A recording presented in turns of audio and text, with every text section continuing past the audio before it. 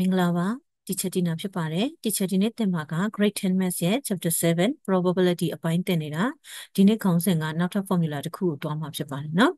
exercise 7.2 ကိုတွက်မယ် formula ဖြစ်ပါတယ် probability of combined event ပေါ့ combined event ဆိုတာကတချို့ကဒီအတွဲတွေပေါ့ဖြစ်ရအတွဲတွေအတွက်စဉ်းစားမယ်ပေါ့နော်ဖြစ်ရအတွဲတွေကိုစဉ်းစားတဲ့အခါမှာတချို့ကဒီ formula နှစ်ခုရှိတယ်ပထမတစ်ခုကဖြစ်ရနှစ်ခုမှာဖြစ်ရတစ်ခုကို A လို့ထားမယ်နောက်ဖြစ်ရတစ်ခုကို B လို့ထားမယ်နော်ဒါဆိုရင်ဖြစ်ရနှစ်ခုရှိတဲ့ထဲကတစ်ခုကတစ်ခုအပေါ်မမိခိုဘူးပေါ့ independence event ဖြစ်တယ်နော်ဥပမာ A ဆိုတဲ့ event ဖြစ်ရကိုစဉ်းစားတဲ့အခါမှာဒီက B ရဲ့ဖြစ်ရနဲ့ဘာမှမသက်ဆိုင်ဘူးပေါ့နော်ဘာမှမသက်ဆိုင်ဘူးတီးခြားစီဖြစ်တယ်ဆိုရင်ကျတော့ပေါင်းပေးရမှာအဲ့ဒါကိုတချို့တော့ all လို့ခေါ်တယ်နော်တစ်ခုမဟုတ်တစ်ခုပေါ့တစ်ခုမဟုတ်တစ်ခုဆိုတာ A အတွက်စဉ်းစားတာတသက် B အတွက်စဉ်းစားတာတသက်အဲ့လိုတီးခြားစီဖြစ်နေတယ်တစ်ခုနဲ့တစ်ခုဟာမဆက်ဆက်နေဘူးဆိုရင် all နဲ့သုံးတယ် all ဆိုရင်မြောက်ပေးရမယ်နော်sorry all ဆိုရင်ပေါင်းပေးရမယ် all ဆိုရင်ပေါင်းပေးရမယ်ဘာလို့လဲဆိုတော့ဖြစ်ရနှစ်ခုကိုပေါင်းပါနော်ဥပမာတချို့တို့အကျွေးစိတ်နှစ်စိတ်ကိုမြောက်တဲ့အခါမှာပထမတစ်စိတ်ကိုမြောက်လိုက်လို့ပန်းကြခေါင်းကြမဲ့ဖြစ်တန်စွမ်းပေါ့နော်အဲ့ဒီခေါင်းကြမဲ့ဖြစ်တန်စွမ်းဒီပထမ answer sorry ပထမအကျွေးစိတ်အတွက်နော်နောက်တစ်ခုစဉ်းစားတဲ့အခါမှာဒုတိယအကျွေးစိတ်အတွက်ကိုပန်းကြမယ်ဒါဆိုရင်ဒီခေါင်းကြတဲ့ဖြစ်ရက်နဲ့ဒီကပန်းကြတဲ့ဖြစ်ရက်ဟာတသက်စီဖြစ်တယ်သူကပထမအကျွေးစီသူကဒုတိယအကျွေးစီအဲ့လိုတီးခြားစီဖြစ်နေတာဆိုရင်တစ်ခုမဟုတ်တစ်ခုဆိုရင်အော်ခံမယ်အော်ဆိုရင်ပေါင်းမယ်လို့မှတ်မယ်နော်နောက်တစ်ခုက n ကကြတော့အားလုံးလို့တပြိုင်နက်တို့ both တို့နော်ပြိုင်တူဖြစ်မယ်ပေါ့ဖြစ်ရက်ကတော့တစ်ခုစီနော်ဖြစ်ရက်တစ်ခုစီမှာဖြစ်ရက်တစ်ခုစီမှာဖြစ်ရက်တွေကိုအဲ့ဒီဖြစ်ရက်တွေကိုတစ်ခုနှစ်ခုသို့မဟုတ်နှစ်ခုထပ်ပိုတာတွေဖြစ်နိုင်တယ်ပေါ့အဲ့ဒါတွေကိုတပြိုင်နက်သို့မဟုတ်အားလုံးပါရမယ်ဆိုရင် n နဲ့ဆက်မယ်နော်တပြိုင်နက်သို့မဟုတ်အားလုံးနှစ်ခုတည်းဆိုရင် both လို့ပြောမယ် both ဆိုတော့နှစ်ခုစလုံးပေါ့နော်တပြိုင်နက်သို့မဟုတ် together အတူတကွဖြစ်မယ်နောက်မို့ all အားလုံးတပြိုင်နက်ဖြစ်မယ်အဲ့ဒါမျိုးဆိုရင်တချို့က n နဲ့ဆက်တယ် n ဆိုရင်အဲ့ဒီဖြစ်ရနှစ်ခုကိုမြောက်ပေးရမှာဖြစ်တယ်တဲ့နားလည်ရလားပု္ပ္ပစာတွေ့ရင်ပြန်ပြီးတော့နားလည်သွားလိမ့်မယ်အဲ့တော့တစ်ခေါက်တစ်ချက်ပြန်ပြောမယ်ဖြစ်ရနှစ်ခုမှာတစ်ခုပေါ်တစ်ခုမမိခိုဘူးတီးခြားစီဖြစ်နေမယ်ဆိုရင်တစ်ခုမဟုတ်တစ်ခုဆိုရင် all ခံ all နဲ့ဆက်မယ် all ဆိုရင်ပေါင်းမယ်နော်ပြီးရင်နှစ်ခု both တို့မဟုတ် all အားလုံးတပြိုင်တည်းဖြစ်မယ်ဆိုရင် n နဲ့ဆက်မယ် n ဆိုရင်မြောက်မယ်လို့မှတ်မယ်နော် all ဆိုပေါင်း n ဆိုမြောက်နားလည်ပြီလားကဲဟုတ်ပြီအဲ့ဒါဆို example လေးတစ်ပုဒ်အရင်ကြည့်လိုက်အောင်နော်ပထမ example 11လေးကိုကြည့်လိုက်အောင်အဲ့တော့ a box contain a box ဆို box တစ်လုံးထဲမှာနော်ကပ်ဖာလည်းဖြစ်နိုင်တယ်တစ်တာလေးလည်းတစ်လုံးဖြစ်နိုင်တယ်အဲ့ဒီထဲမှာတဲ့ contain ပါဝင်တယ်3 strawberry donut ဒိုနတ်လေးတွေထည့်ထားတယ်အဲ့ဒီမှာ strawberry နဲ့လုပ်ထားတဲ့ဒိုနတ်က3ခုပါမယ်ပြီးရင် jelly donut jelly နဲ့ဟာက4ခုပါမယ် chocolate donut က5ခုပါမယ်เนาะအဲ့တော့အမျိုးအစားက3မျိုးထည့်ထားတယ်အရေအတွက်ကိုပေါင်းမယ်เนาะဒီချက်ပထမတစ်ခုက3နဲ့4ပေါင်းခွန်နဲ့5ပေါင်း12เนาะအဲ့တော့စုစုပေါင်း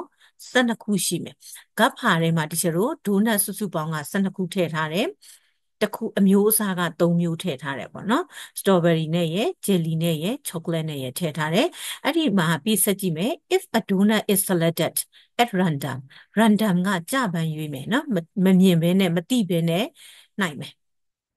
အဲ့တော့ selected မှာ a donut လို့ပါတယ်အဲ့ဆိုမုန့်တစ်ခုကိုနိုင်ပါနော် donut တစ်ခုကိုနိုင်မယ်ကြပန်းနိုင်လိုက်မယ် find the probability ဖြစ်တန်စွမ်းကိုရှာမယ် that it is either or ဆိုတစ်ခုမဟုတ်တစ်ခုเนาะအဲ့ဒါဆိုရင် or ဆိုရင်ဒီလိုဘာလုပ်ပေးရမှာလဲဖြစ်ရက်ကိုပေါင်းပေးရတော့မှာเนาะအဲ့တော့ either or တစ်ခုမဟုတ်တစ်ခု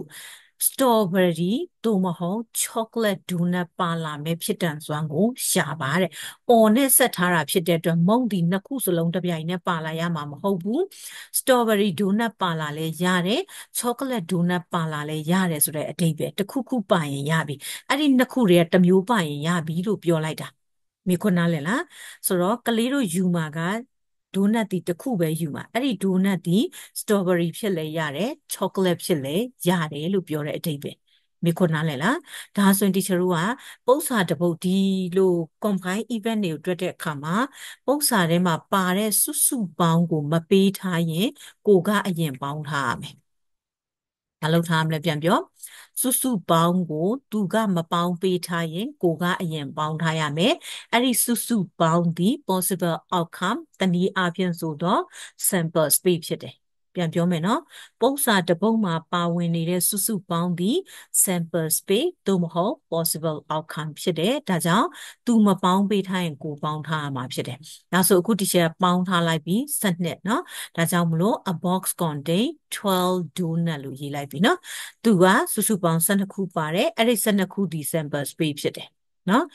အမျိုးအစားကတော့3 strawberry 3 jelly 5 chocolate အဲ့ဒီမှာတစ်မျိုးစီက even ဖြစ်တယ်နော်တစ်မျိုးစီက even ဖြစ်တယ်ဒါဆိုရင် teacher တို့ strawberry လိုချင်တာဆိုရင် strawberry ဟာ even ဖြစ်မှာနားလည်မယ်နော်ကဲဟုတ်ပြီအဲ့ဒါဆိုရင်ဒါ solution teacher စတွက်ပြီ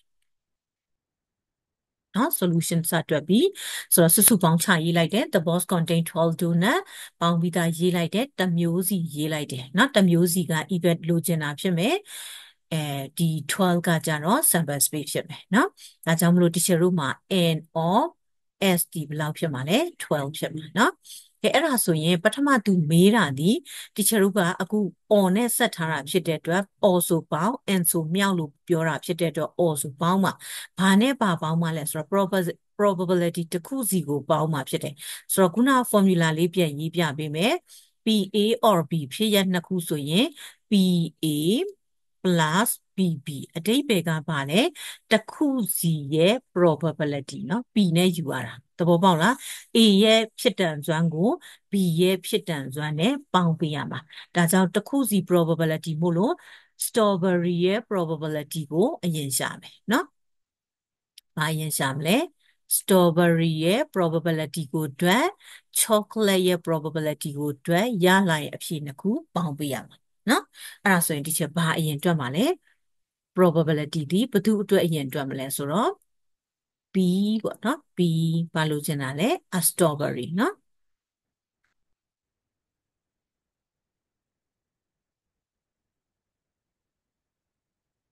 strawberry ဒုနတ်လို့ထည့်လဲရတယ်အတူကောက်ပဲရေးလိုက်လဲရနော် a strawberry equal to ဆိုရင်ဘာဖြစ်မလဲ n of E1 by n of s မလားအဲ့ဆိုတော့ teacher က n of E1 ဖြစ်တဲ့ the even E1 နော်ပထမတစ်ခုဘာကြကျင်တာလဲ strawberry ဆိုတော့ strawberry စုစုပေါင်းကဘယ်လောက်လဲ3နော်အဲ့ဒါဆိုရင် E1 ဒီဘယ်လောက်ရှိမှာလဲ3မို့လို့ဒီမှာကျတော့ even E1 အနေနဲ့မရေးတော့ဘဲနဲ့ဒီချက် n of E1 လို့တိုင်းရေးမယ်နော်သူကတစ်ခုစီပြောထားတာဖြစ်တဲ့အတွက်အစုအနေနဲ့မရေးပြတော့ဘူးနော်ဒါကြောင့်မလို့အရေးအတွက်ပဲရေးလိုက်တော့မယ် n of E1 ဒီဘာဖြစ်မလဲ3ဖြစ်မှာဒါကြောင့်မလို့ teacher တို့က strawberry လို့ချင် n of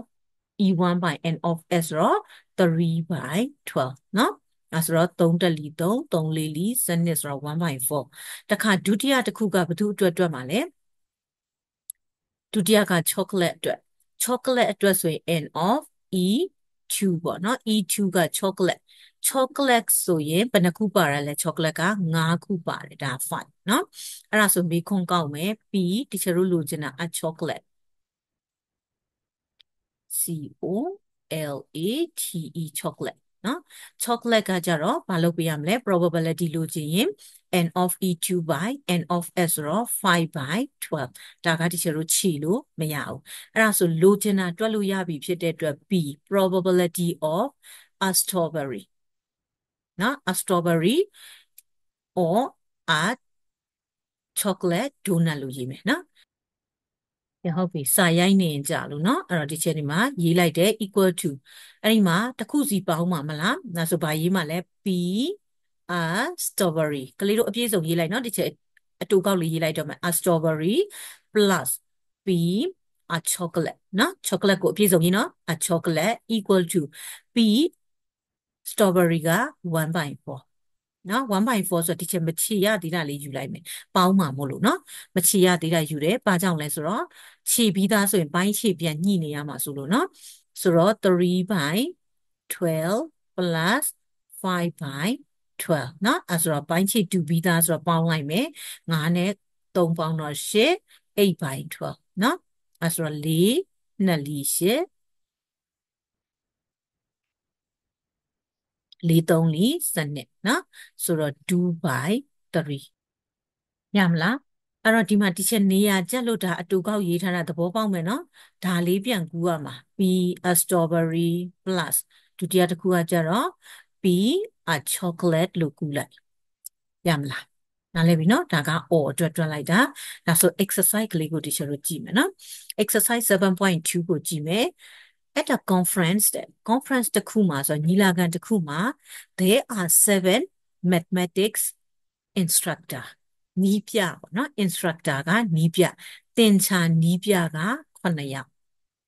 နော်နီးပြဆိုတော့ဆရာမတွေကိုပြောတာနော်ဆရာမတွေဖြစ်တယ် computer instructor computer နီးပြက9ယောက် 3 statistic instructor statistic စာရင်းအင်းသင်ကြားပြတာသူเนาะသူကကြတော့3ယောက်နီးပြ3ယောက်ပြီးရင် n for science instructor သိပ္ပံဘာသာရပ်ပြတာက4ယောက်ဒါဆိုရင်သူစုစုပေါင်းမပေးထိုင်တချို့ပြောထားတယ်ဘာလုပ်ပေးရမလဲအရင်ဆုံးပေါင်းပေးရမယ်ဆိုတော့7ရဲ့5ရဲ့ပေါင်းလိုက်တော့ဘယ်လောက်လဲ7နဲ့5နဲ့က12 12နဲ့3နဲ့ပေါင်း15 15နဲ့4နဲ့ပေါင်း19ဒါကြောင့်တီချာစုစုပေါင်းအောက်မှာရေးပေးထားတယ် there are 19 instructor နော်အဲ့ဒီ19 December space ဖြစ်တယ်ပြီးရင်ပါဝင်တာလေးတွေအတူကောက်ပြန်ရေးလိုက်တယ်7 math 5 computer 3 statistic 4 science နော်သင်ချာက9ယောက် computer ပြတာ9ယောက်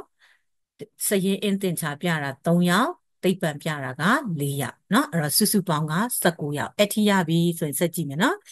if an instructor is selected an instructor တယောက်ပေါ့နော်နီးပြတယောက်ကိုတချို့ selected ရွေးချယ်လိုက်မယ် find the probability ဖြစ်တဲ့စွမ်းကိုတွက်ပေးပါ getting အဲ့ဒီတယောက်ဟာ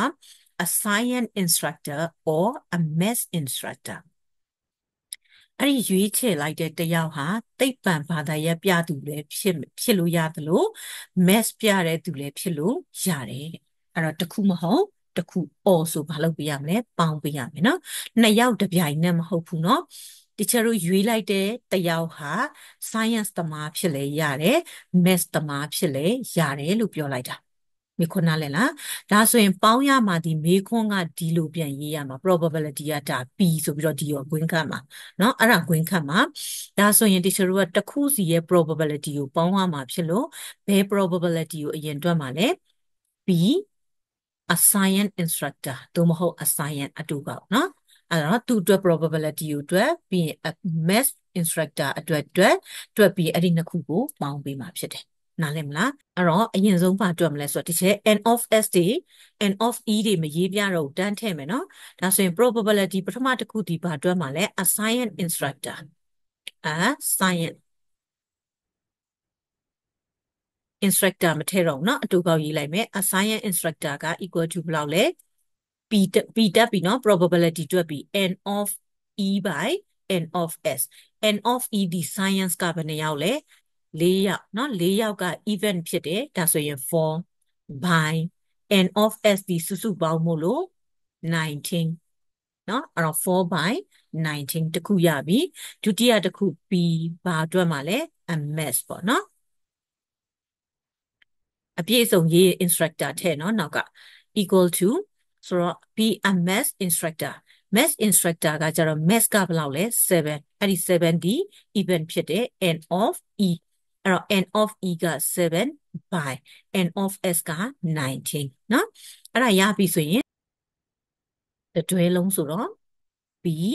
မေခွန်းပြန်ကောင်းเนาะ a science clear တို့ instructor ထည့်လိုက်เนาะဒီချက်နေရချင်းလို့သူအတူရေးလိုက်တာ a science or a math เนาะ a science instructor or a math instructor နှစ်ခုခွဲမှာဖြစ်တဲ့အတွက် B a science plus B a math ဒါဆိုရင် B a science ကဘယ်လောက်ရထားလဲ4 by 19ပြီးရင် plus 7 by 19 base တူတယ်နော်ပိုင်းခြေတူတာဖြစ်တဲ့အတွက်အပေါ်ကိုပေါင်းမယ်ဆိုတော့7နဲ့4ဆိုတော့11 by 19ဒါလေးပဲနားလဲလား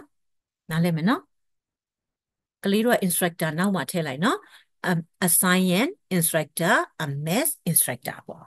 မိခွန်းနားလဲမလားနားလဲမယ်နော်ဒါက or အတွက်တွက်ပြီးတာနောက်ပုဒ်စာမှာတစ်ချက် n အတွက်တွေကိုဆက်တွက်ပေးပါမယ်နောက်ဗီဒီယိုလေးဆက်ဆောင်ကြည့်ပေးအားလုံးမင်္ဂလာပါ